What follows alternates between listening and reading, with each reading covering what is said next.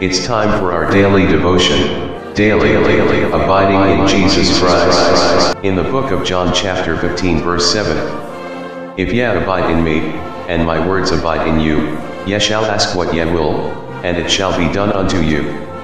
So we invite you to spend a little moment as we bring you today's daily abiding in Jesus Christ, a daily devotional ministry project of Cristuto Genobaga from passages taken from the Holy Scriptures with quotations from the Spirit of Prophecy by Ellen G. White.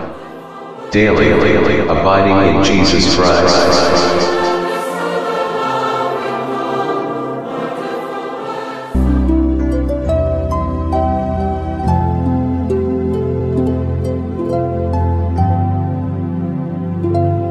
June 3, 2020.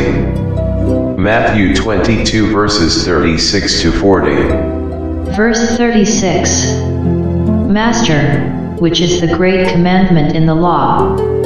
37. Jesus said unto him, Thou shalt love the Lord thy God with all thy heart, and with all thy soul, and with all thy mind. 38. This is the first and great commandment. 39. And the second is like unto it, Thou shalt love thy neighbor as thyself. 40.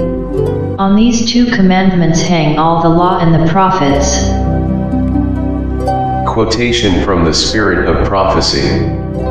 Both these commandments, you shall love the Lord your God with all your heart and your neighbor as yourself, are an expression of the principle of love. The first cannot be kept and the second broken, nor can the second be kept while the first is broken. Thus Christ taught his hearers that the law of God is not so many separate precepts, some of which are of great importance, while others are of small importance and may with impunity be ignored.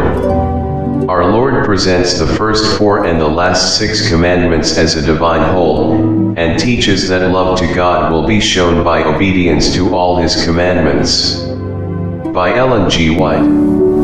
Desire of Ages, page 607. Our prayer for today.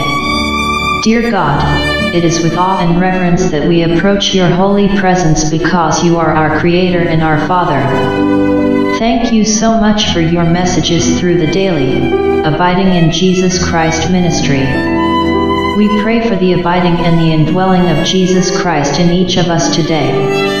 Thank you for answering our prayers, for we pray in the name of Jesus Christ. Amen.